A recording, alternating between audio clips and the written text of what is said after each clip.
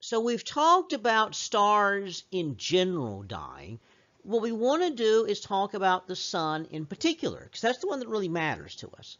So the general idea is the sun is fusing right now. It is fusing hydrogen into helium in its core as a main sequence star. How long can it do that?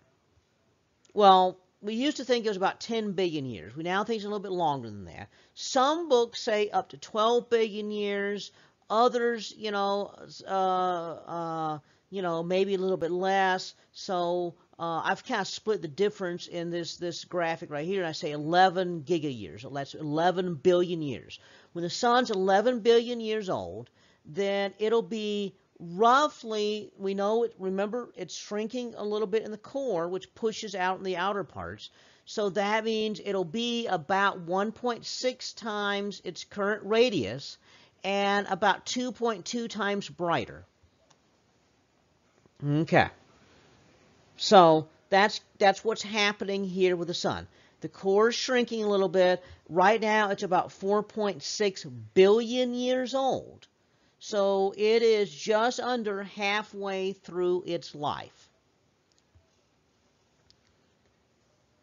As the sun starts to die, it begins to expand. It takes about 1 billion years for the sun to expand from through a subgiant stage into being a red giant.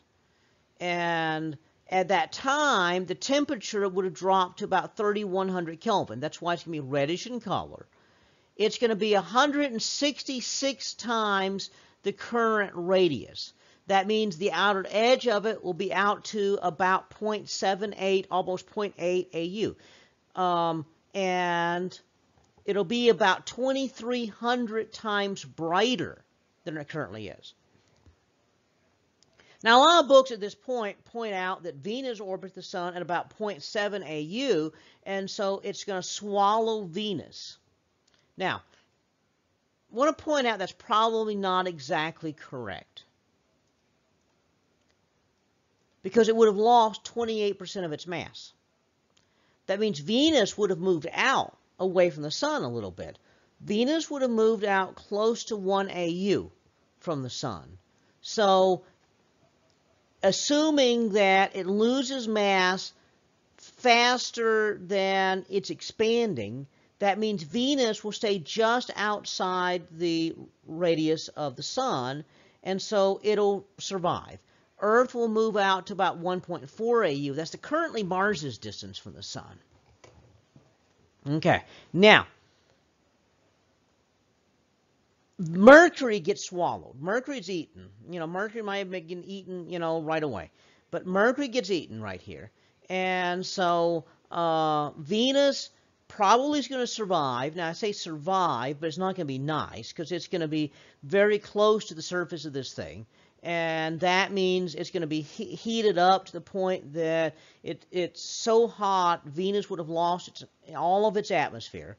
And the ground itself would be heated to the melting point. So Venus would probably be molten by this point. So a big molten rock orbiting the dying sun. After the helium flash, the sun shrinks for about another 1 billion years. And when that happens, it's shrinking along the horizontal branch. And when it's burning helium, eventually it's going to shrink down to about 9.5 times its current radius, about 41 times the current luminosity. Now, it's still going to be a little bit cooler, about 4,700 Kelvin, because it's not going to quite shrink all the way down yet, okay, because about that point, it's going to be running out of helium. Okay. Now, a little bit higher mass stars would have shrunk all the way back to the main sequence. A little bit lower mass stars, maybe not all the way to the main sequence. But the sun is going to be doing this. And so, over the next 110 million years, and that's like nothing. That's like 10% of the time it took to expand the first time, because the first time it took about 1 billion years to expand, then it took about 1 billion years, to be on the horizontal branch, and then only 110 million years, it's going to be doubling its radius and getting almost double the brightness and a little bit cooler, and then it's going to expand in only 20 million years. That's nothing in terms of the life of a star. 20 million years, it's going to expand to a red giant again, second red giant. This is the asymptotic giant. At that time, the outer edge of it will be almost out to 1 AU, okay, and it's going to be about 30,000 times brighter, okay, and cool to about 3,000 Kelvin, okay. And the sun would have lost 46% of its mass. Venus, what's left of it, will move a little further out. Earth will move a little further out. At that point, then, what happens is the core becomes unstable. And that means that these hydrogen and helium shells, when what happens is that when it expands, the pressure drops, and so the fusion rate slows down. And so that means it starts shrinking. When it starts shrinking, then what happens is that it heats up and the pressure goes up and fusion rates go up.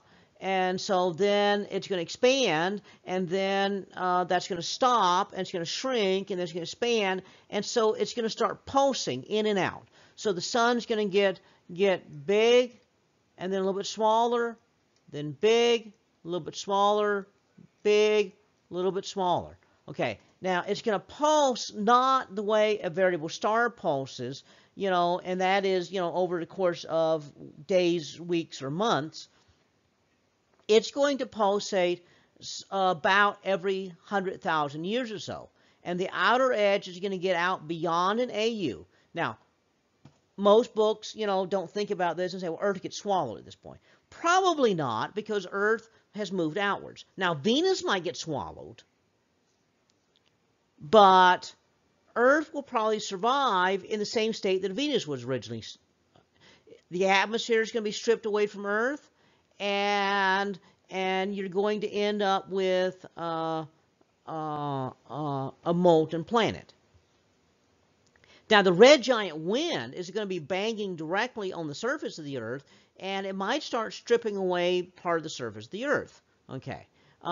What's really going to happen, though, is that eventually, as the sun expands, it's going to get so big the outer layers don't come back. They keep expanding, and the core collapses, and the outer layers blow off of the sun. So it's going to pulse, pulse, pulse, and then eventually the outer layers are pulsing outwards at escape velocity, and they detach and they blow off into space. And then the core is left, and the outer layers blow past the rest of the planets in the solar system, and so you get these pulses here. The outer layers blow off into the solar system, and what's going to happen at that point is you're going to have a giant expanding cloud of gas. This is what William Herschel first saw and said, it's round like a planet, it's fuzzy like a nebula, so I'm going to call it a planetary nebula. So the planetary nebula is ejected as the last gasp of the dying sun. The core is hot. What's left of the core, it's mostly carbon and some oxygen. That's about 120,000 Kelvin at this point. The core is about half the mass of the sun. The rest of the sun's mass is blown off into space as the red giant wind or the planetary nebula. This core is blazing hot, giving off enormous amounts of ultraviolet light that's causing this nebula, the gas in the nebula, to excite and then give off its own light. And so the nebula is giving off light. The gases in the nebula are giving off light. What's in the nebula? A lot of hydrogen and some helium. and a little bit of carbon and oxygen are in there because they got dredged up in all the expanding and contracting that happened. And so that gives you the gases in this nebula: hydrogen, helium, carbon, and oxygen. Venus, if it's left, is about 1.3 AU out. Earth is now about 1.8 AU out.